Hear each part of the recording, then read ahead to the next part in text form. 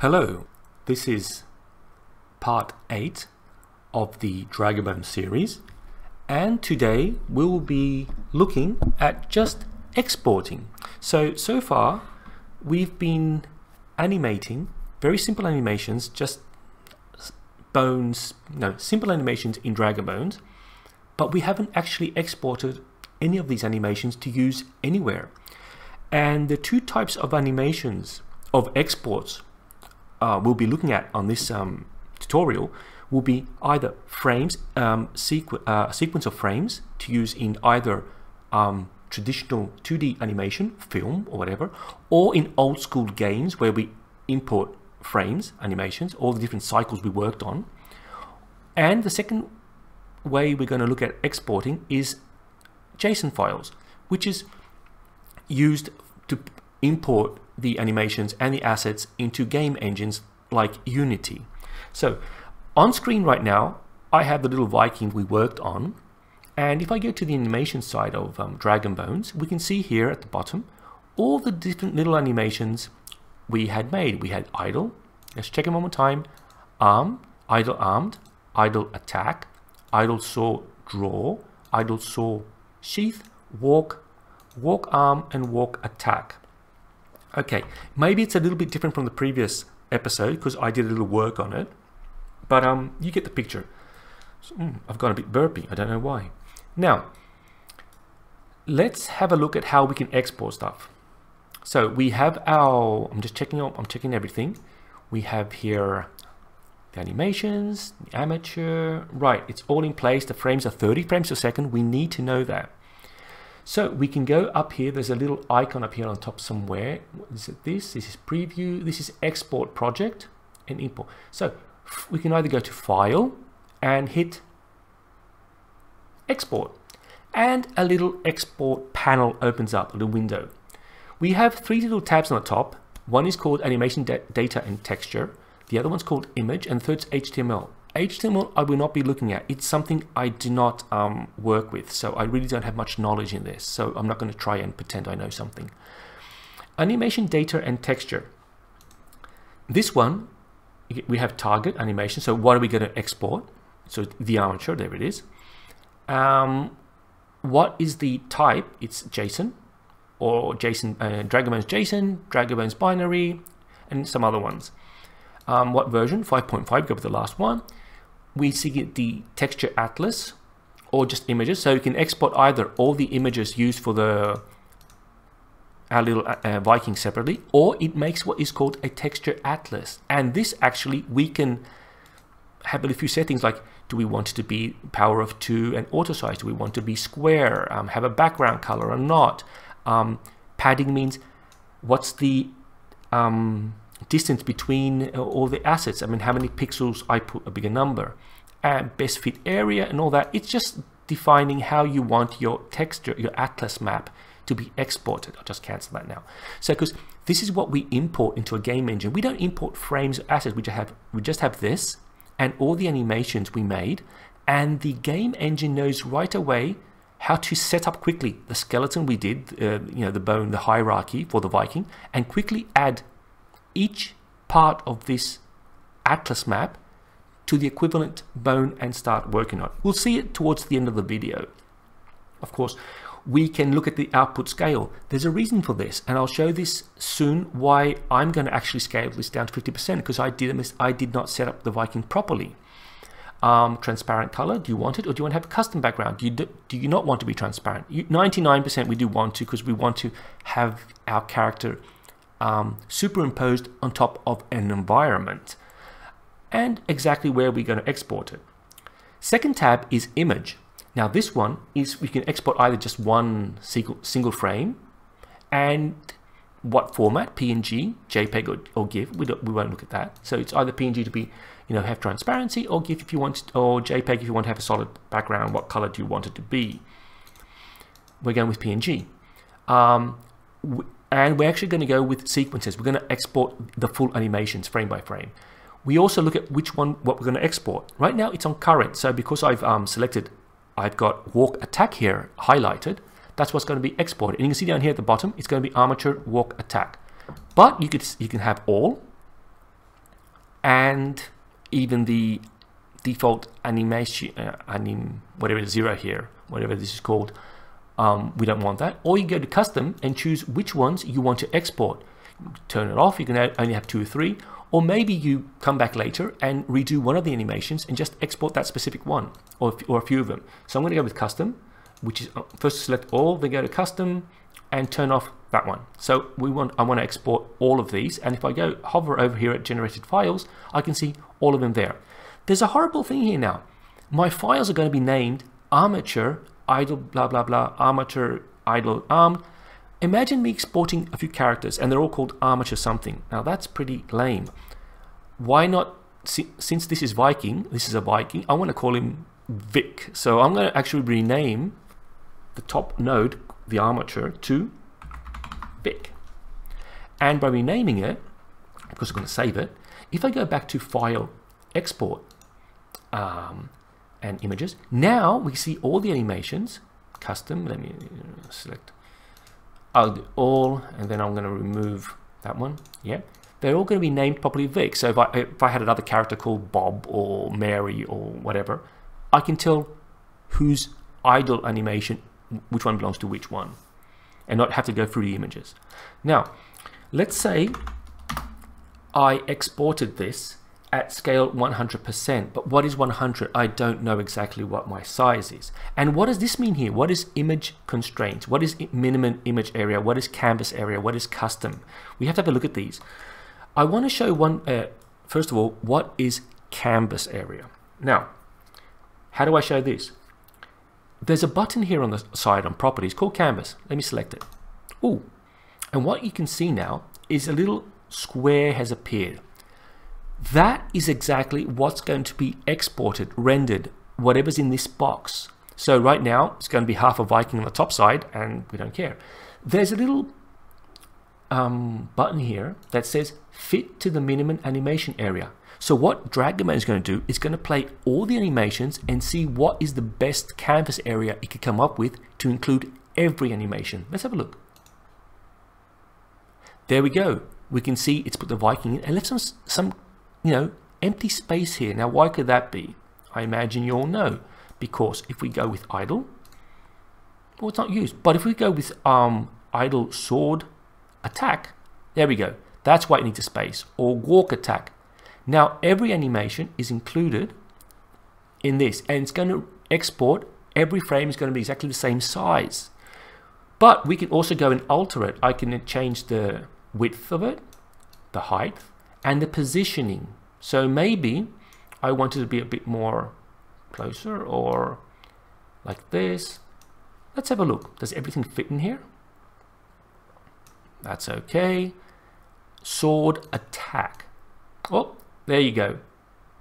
So pretty fit to minimum animation area is pretty good, because it sort of works out the biggest animation you have, the biggest meaning, the one that occupies the most space on screen, and creates a bounding box. And now we have a template for all our frames to be rendered in. Let's go back now, and I'm going to save it again. So if I go now to File, Export,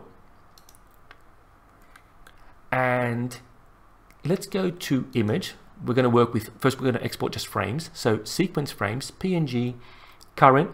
I'm doing 30 frames per second because that's what I worked on. Minimum image area. No, I want you to do the canvas area we have chosen. See, the same numbers here are there. The output scale is now 100%. Let's stop for a moment. I'm going to go to Photoshop and show you guys something.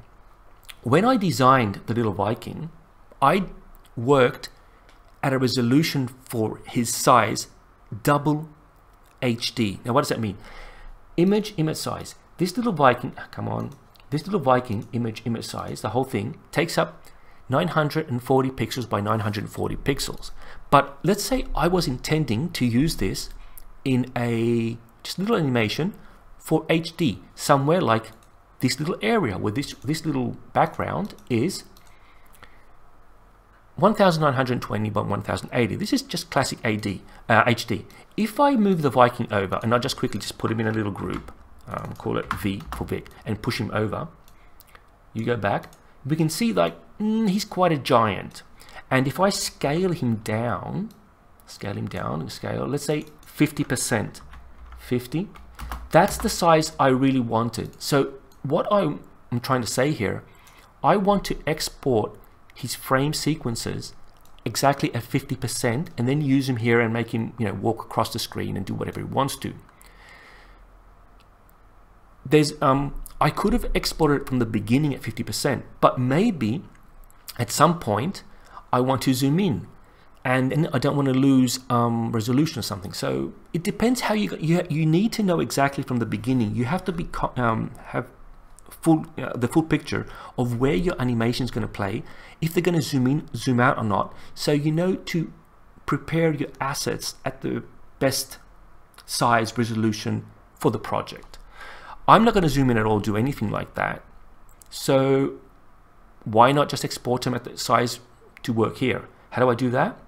I know that I worked on the Viking, I had imported it, and this is pretty big. You can see like it's going to take up how much space. And all I need to do is bring it down by 50%. So I'm going to go to File, Export, and I got everything right here, blah, blah, blah. No, this is the one image. I want all animations, as I said. I'm going to just take off this one, remove this one. 30 frames. I want to do the canvas area, and I want it to bring down to 50%. Transparent. I'm going to select the folder, and now I've prepared one. Export frames using the canvas. I'm going to put them in here. So, yep, select that folder. We've got the name right. It's called Vec. And everything should go fine if I press Finish. So, let's see. It's now preparing all the frames. It's rendering one by one and naming them and putting them in a folder. Did it do it? Let me check. And here we go. Here is every little frame for every sequence. So we have Vic idle 0 from 0, 0 all the way to 30 and armed. They're all in here, every sequence. So we're now in Photoshop, and what I want to do is now import the animated frames we just exported into this scene here. All right. So how I'm going to do it, I'm going to go Windows, Timeline, create timeline. Here we go. For those of you who have used Photoshop, just do simple animations. I'll make sure it's at 30 frames per second. That's good. And the way we do it is quickly. I shouldn't be doing this because this is a DragonBones tutorial, but I'm just going to import maybe one of the animations and put it in. So maybe it goes to Layer, Video Layer, New Layer from File, and I'm going to import just a basic walk. Where are you? There you are. And the thing is, like, you only have to hit one of the images of the whole sequence, and it's going to bring in the whole sequence in one go. There we go. Just to put it in place. And all I want to do is have it there at that time, and move it there. And here we go. And we have a little Viking walking. No, it's not amazing, but sliding too much. So what we can do, oh, I hate when Photoshop does that. Go back. There you go. Zoom in. So maybe I go to the last frame and move you a bit back. There you go. Let's see now. And there we are. We slightly have a little Viking walking environment. That's how simple it is. Nothing special. Maybe I'll do another series on editing in Photoshop or using the timeline or DaVinci Resolve if people would like to see things like that. But this is a DragonBones tutorial. So let's go back to DragonBones. So we saw how it works, how you get the sequences in. Let me just import one more. And you can continue doing this, like File, Layer, Import. And if I click on just idle comes in, blah, blah, blah. You can set it in whatever you want to, get it right. So where where the little Viking stops, the idle has to be exactly in that spot, get it right. Or you can bring them in together and start making a little movie. You get the picture. But it works. Since the one thing we had to focus on is having sure we've named everything right, we know what it is. We get the timing right. Since we animated at 30 frames per second, we're preparing to also use any sort of editing video package at 30 frames per second, and make sure we have the proper resolution. now the Viking is at proper resolution for this size video. Back to DragonBones. Let's say now we want to export these to a video game like Unity. Now, we're not going to go into Unity and learn how to use Unity. What we're going to do is I'm just going to export the JSON files, show you what files get exported, and I'm just going to test it to see that it's imported in Unity and how all the animations are in place. So File, Export, and go to the first one. I want to use a JSON. Yes, I want the last version, of course. I want to use a texture atlas map. This thing here, that's nice. I want to keep it at 100% because it's in a game. We might want to actually zoom in and out. So by keeping it bigger, if the camera moves in close to it, not, we're not going to lose quality resolution. Quality of the picture. We're not going to have it pixelating. Transparent. Specific folder. I'm going to browse and go back to another one I named JSON. There we go. I want you to go there. Thank you. Project name is Vic, and it exports 3 files. One's going to be the PNG image, which is this texture map. One's going to be a JSON file, and another text file, something that has to do with code that has all the information. Maybe, I don't know. But I'm going to press finish. Successful. Now let me see if I have it ready to show you guys. I'm going to get Unity running, and it's on my other screen, and bring it in. Let me just put this on until that happens. Hang in there, it's loading. Come on, Unity, open up. I just need to show people that it works. I'm going to update you later. Alright, so let me just bring Unity over, and now I'm in Unity. There it is. And I've also added there's a little plugin from DragonBones you can use in Unity. I've already done that. I've set it up. But here we go. It creates this little panel here where now, let me turn this none. So here it is. Here's our little text skeleton, 3 files. Here they are.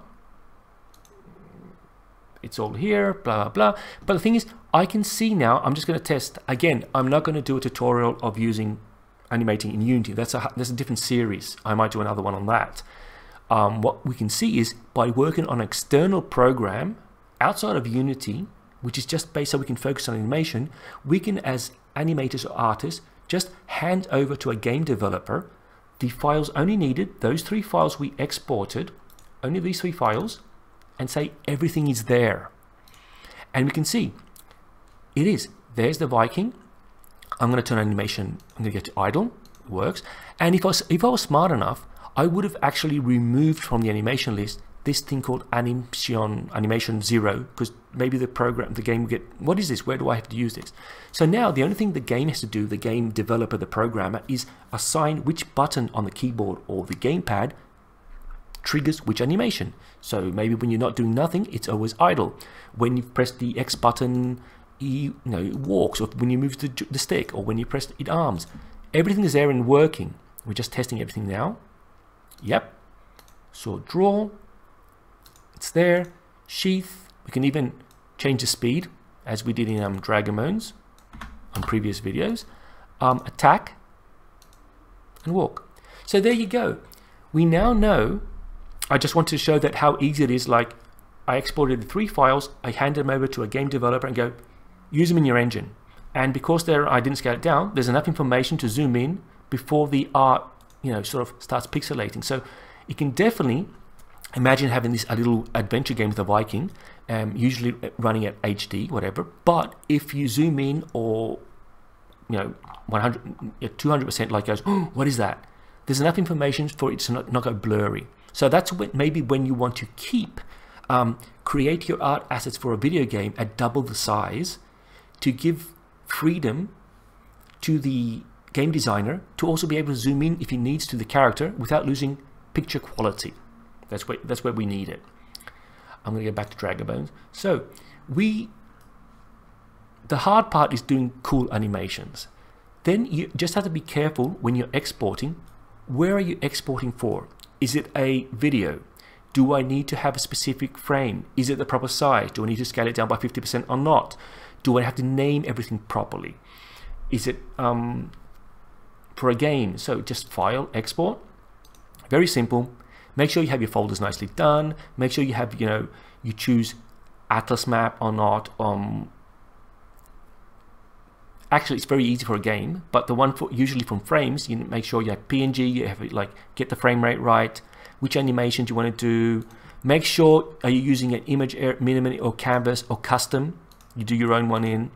Canvas works very nice because you control exactly what the frame is, and all the frames are exactly the same. Transparent folders, and then hand them off. And if you have multiple characters you're working on, don't work on the default having armature up here. Just name everything based on the character you're working on. So I'm using Vic now, and so on if I have other characters. Just name them properly.